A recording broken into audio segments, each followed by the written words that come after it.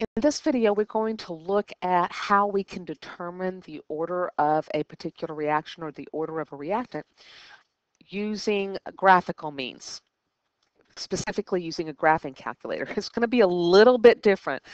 I'm going to do the best I can to try to describe what's going on here, being limited by the fact that I'm not standing in front of you with a calculator and being able to show you that as we go, but we'll do the best we can. First of all, one thing you can do with a graph is to determine what the rate is at any given time. For instance, this is a picture of what's happening to products during the reaction and what's happening to reactants during the reaction. Because products are always appearing, reactants are always disappearing as the reaction proceeds. We can draw a line tangent to the curve at any given time. If we have a graph of concentration versus time, we can take any specific time that we want to, and we can take that curve, draw that line tangent to the curve, and the slope of that line tangent to the curve at time t is equal to the rate of the reaction. That's an important phrase to remember because they've often asked this. I asked us to give them this information on, for instance, a free response on the AP test. We need to know that if we draw a line tangent to the curve at time t, that's going to be the rate at that specific time.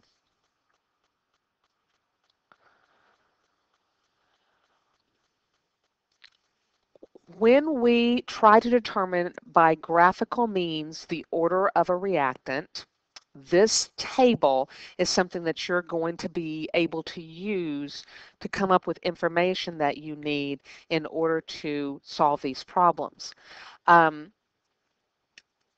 We've already discussed that if you have a zero order, first order, or second order reaction, that these are the exponents you're going to get in a differential rate law.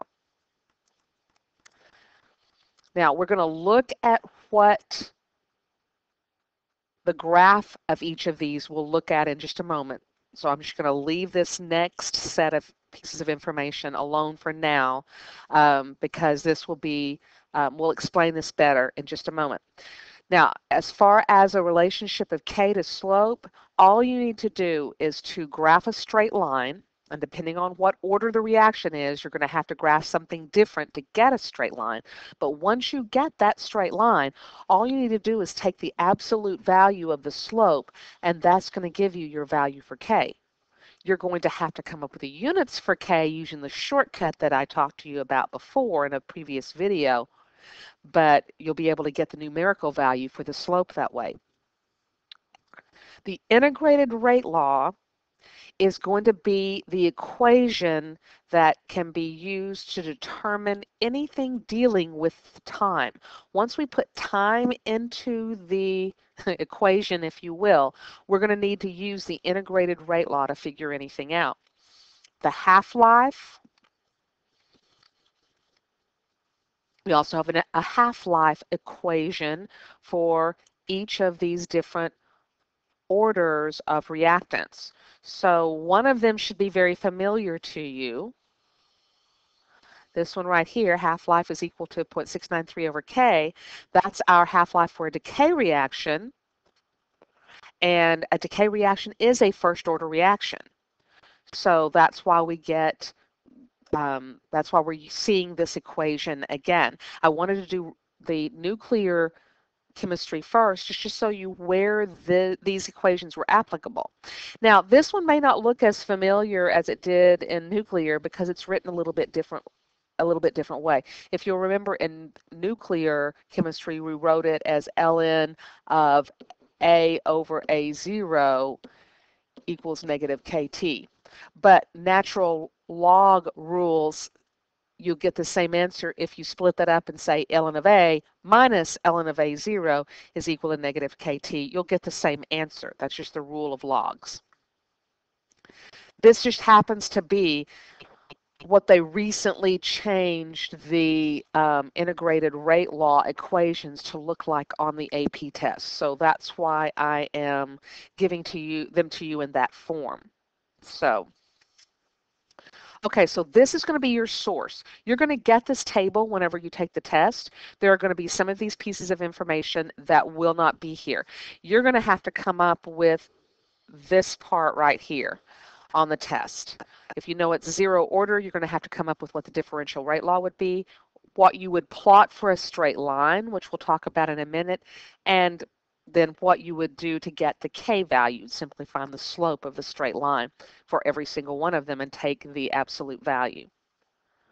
Now this is what a graph, a straight line graph for a zero order reaction would look like. And all you have to do for a zero order reaction is graph concentration versus time, and it will give you a straight line. When you see concentration versus time as a straight line, you know it's a zero order for that reactant. And if you'll notice in a zero order reaction, one of the things that you can see is that as we go through half-life periods or go through situations, every time we half the amount of the substance that we have left, the half-life gets shorter. So in a zero order graph, it's going to be easy to tell if it's zero order, even if it's not labeled, because the half-life keeps getting shorter. As we go from 0.2 down to 0.1, we have a half-life of this much, okay? A little bit less than 30. As we go and half again from 0.1 to 0.05, the half-life is shorter, somewhere in the, like the 30, a little over 30, uh, excuse me, not quite right. Let's see, it would be right at a little over 15. Okay, and then when we look at it again over here, we see that the half-life actually keeps halving on us. So that's going to be your clue that you're dealing with a zero order reaction. Now, a first order reaction, if you graph concentration versus time, molarity versus time, this one's going to be very, very nice curve. It looks like a perfect curve, part of a circle. And you'll notice that the half-lives, as you drop from 0.2 to 0.1, the half-life is is 7. And as you drop from 0.1 to 0.05, the half-life is still 7. As you drop from 0.5 to 0.025, or 0.025, then your half-life is going to still be 7. The half-life never changes. That's your first order reaction. That's your decay reaction for a nuclear isotope. So the half-life stays the same. It's a beautiful, nice curve. Now for a second order reaction, you can see that this is not going to be a perfect circle. It's going to end up looking something like an oval if we were to complete this whole curve and make it into one continuous line. We would end up with something that looks more like an oval. That was pretty pathetic, but I think you get the idea of what I'm talking about. Now notice what's happening here in a second order reaction. Look what's happened to half-life. First order was getting smaller, second order stayed this, or excuse me, zero order was getting smaller, first order was staying the same for half-life. In this case, we get a bigger and bigger half-life every time. So we can recognize by graphing molarity versus time, concentration versus time, just by looking at what the graph looks like, we can tell whether we're dealing with a zero first or second order reaction. Using your graphing calculator, you are going to be able to determine the order of a reactant simply by putting in information into the calculator and then asking it to graph and analyze that information.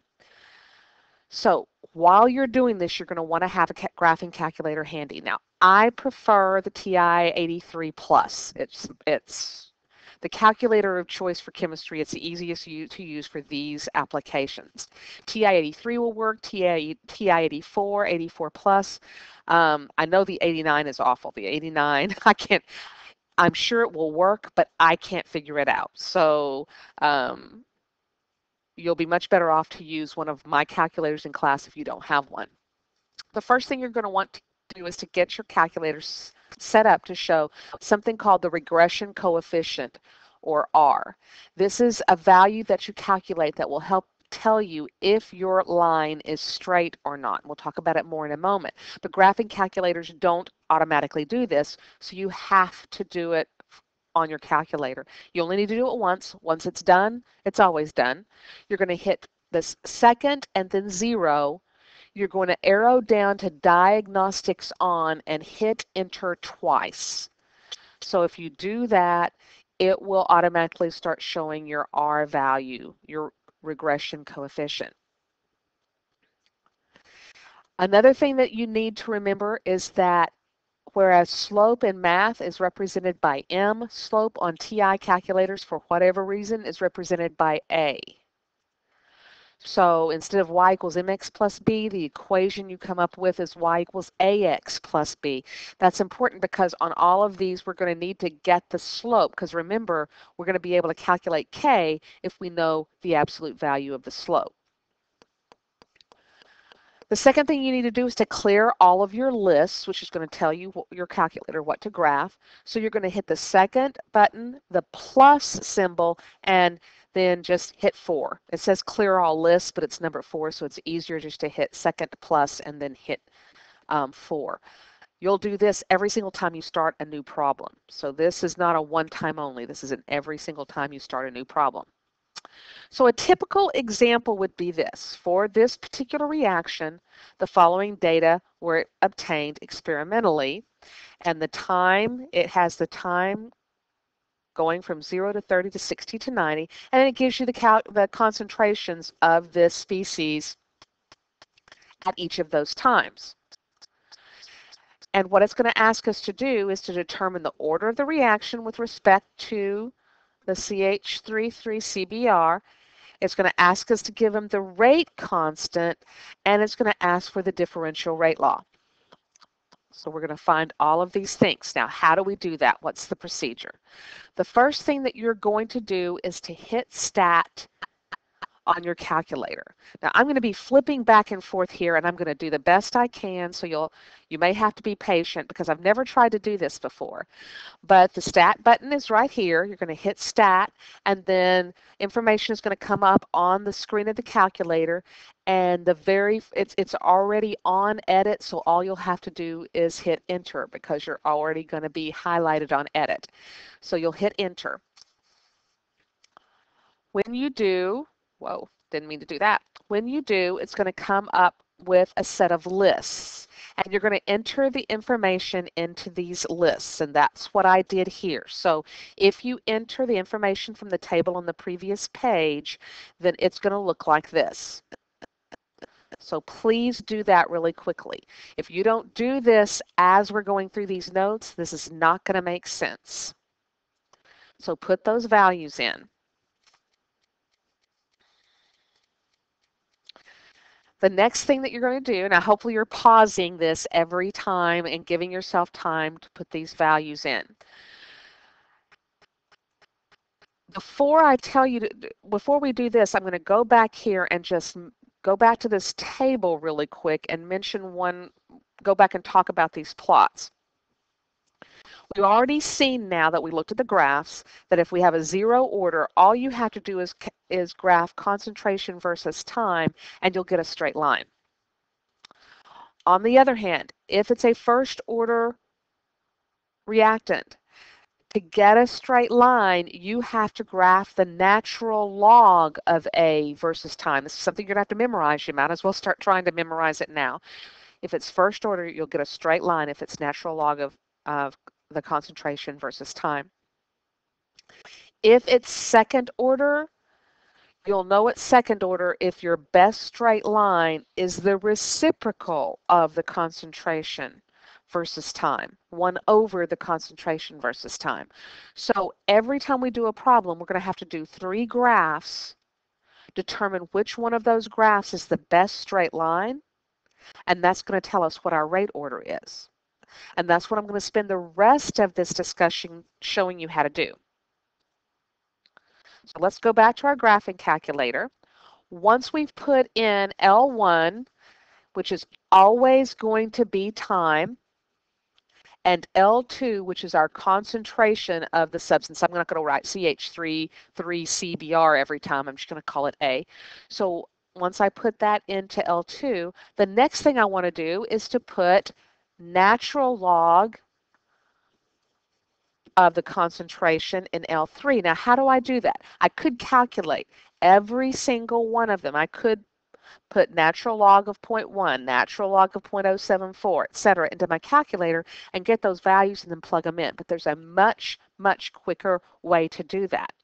If in your calculator, you'll arrow over until it highlights the tippy top. So many times I heard that from AP people when they were teaching us. And these are people that go around the nation teaching this, going, go to the tippy top. So that's what I'm going to tell you. Go to the tippy top of L3 so that L3 is highlighted.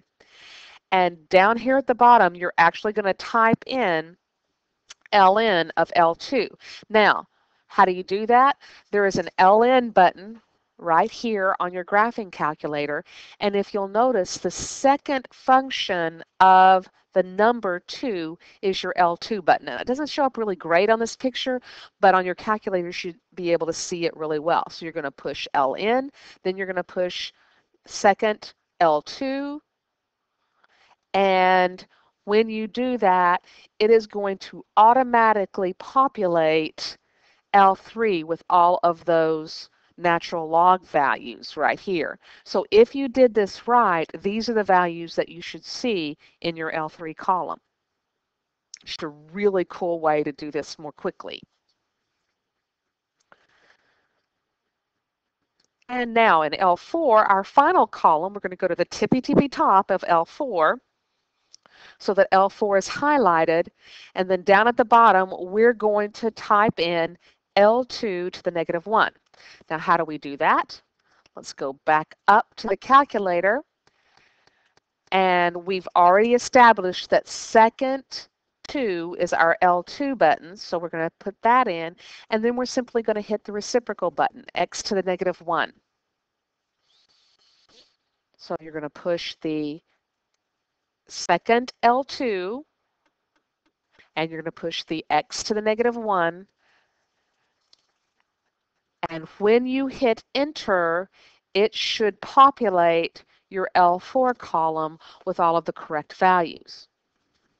So these values should show up as soon as you hit the enter after you've told L4 what you want it to be. So now you've got all of your lists populated. You've got all of your data tables, if you will, with the values in it. And now what we're going to do is come up with 3 different graphs.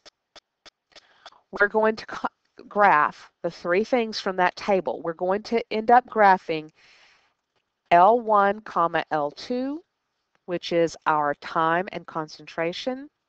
We're going to graph L1 and L3, which is our time and natural log.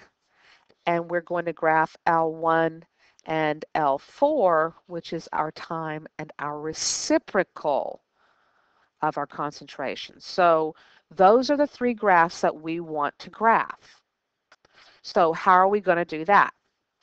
We're going to hit, well, let me go back to here first. We're going to hit stat, and this time the very next thing over is the calc value, and we're going to hit calc because that's what that's going to let us do is to analyze the information that we have in our data tables. Once we hit that, we're going to arrow down to linreg, which is number 4. So we're going to hit stat calc and hit number 4, which is linear regression. And we're going to tell it that we want it to graph L1, L4. So for the first time that you do it, it should come up with L1 and did I say L4? I meant L2. L1 and L2 already plugged in. So all you have to do is hit, I believe it's calculate or hit enter. And if you do this correctly, you should come up with a screen that looks like this. This is your L1, L2 screen.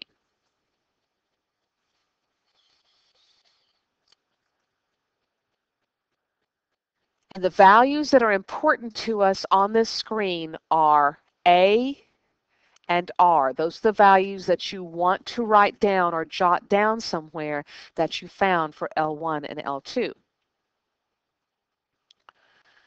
The easiest way to get back to, I mean, you can go through stat calc again and change L2 to L3, but the easiest way to do this is to hit the second enter. Second, and then hit the enter button. It's going to go back to the screen that you just solved, and it's going to have L1, L2, and all you're going to do is arrow back one so that it's highlighting L2, excuse me, yeah, highlighting L2, and you're simply going to change that to L3. And second, number 3 is where your L3 button is. So arrow back and hit second 3, which is your L3 button, and it's going to tell your calculator to graph L1, L3. And if you do that correctly, you should come up with this screen. And again, you need this value and this value. Those are the two important values that you need. Finally, we need one final graph. We need the graph that's going to let us graph L1 and L4, which is our time and our reciprocal concentration.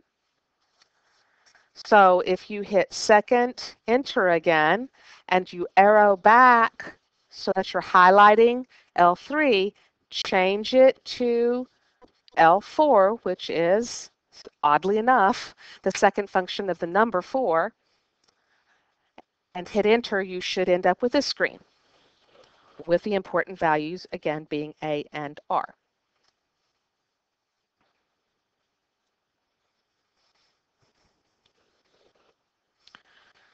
What we want to see on these 3 screens, if I can get these to where they'll show, what we're looking for on those 3 screens is an R value closest to 1. The R value closest to 1 is going to be the best straight line. If you'll notice the top one, the R value is 0.99. It's pretty darn close to 1, but then it shoots down to 0.7. The bottom graph starts with 0.99, but shoots down to 212. However, let's look at this one. This one is 0.99998. That is our value closest to 1. What does that mean? It means that when we graph the natural log, time versus the natural log of the concentration, we get a straight line. Okay, what does that mean? Pardon me while we arrow back. If time versus concentration is our straight line, look what that means right here. That tells us that we have a first order reactant. So we're able now to answer part of this question. It asks us to find the order of the reaction with respect to CH33CBr. And we just found out that rate was equal to K, remember that's always in there, times the concentration of CH3, I'll go ahead and write the actual substance in here now instead of A, CH33CBr, and we decided it was first order. So we can either put a 1 up there or just understood 1, and that's our differential rate law. It is first order with respect to that. Probably should have answered that first, but with respect to CH33CBr.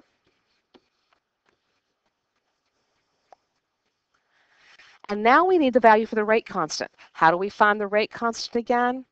Absolute value of the slope.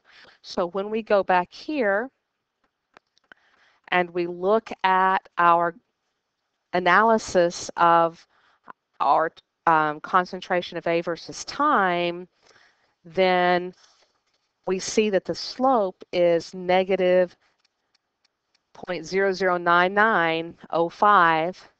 So we always want absolute value. So it looks like K is going to be, our decay constant is going to be 0.0099, probably 991. I'll go ahead and put 9905. And since this is first order overall gives us what units. Remember, it's one less. So that's 0. That means our liters and our moles have 0 for an exponent if we're using our shortcut for units. So they're not even going to show up. We'll end up with seconds to the -1 for our unit. There's our K value.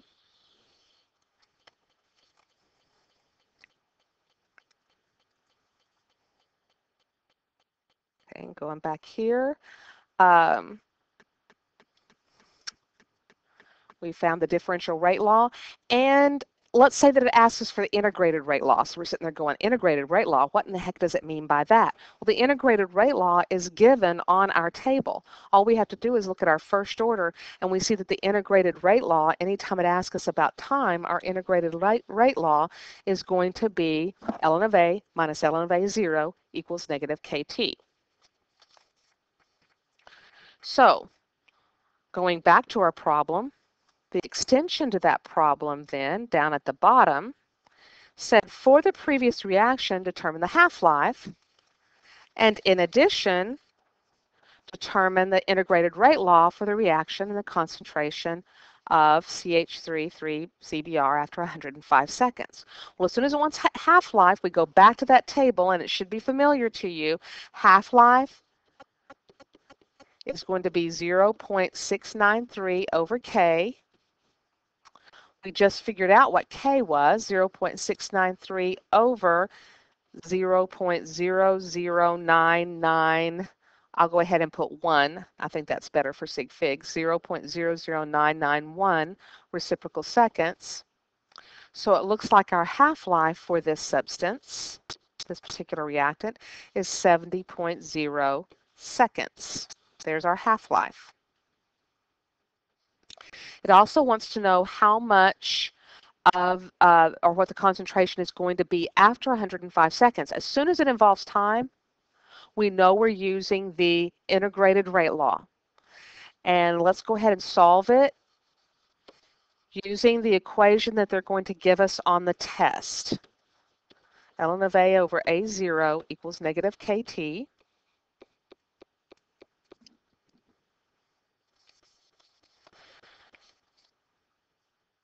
And for our specific purposes, we need the concentration of CH3, 3-CBr, minus the natural log of CH3, 3-CBr, 0, and that's going to equal negative KT. Now, we don't know what the concentration now. Remember, 0 is what it originally was. We don't know the concentration of this now. But we do know the concentration of it originally. Remember, it's back up here in our data table. Right here, the concentration originally at time 0.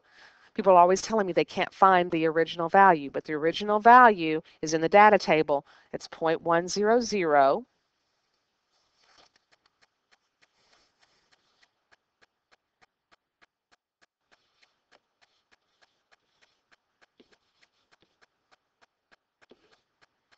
And that's going to equal our K value, negative 0.0991. reciprocal seconds, times our time of 105 seconds.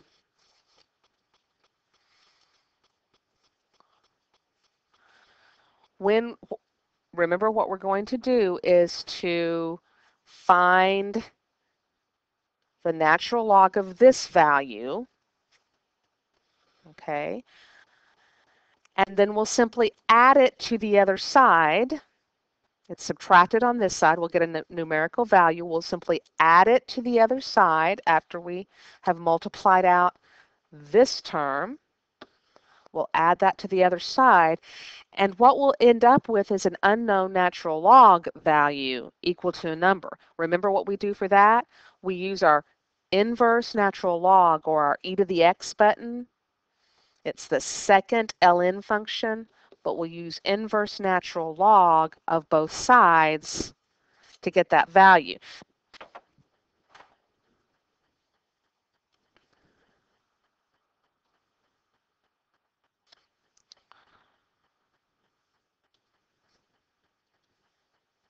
So I paused that for just a second because I felt like something was wrong, and it was. This is supposed to be 0.009915, so that makes a difference.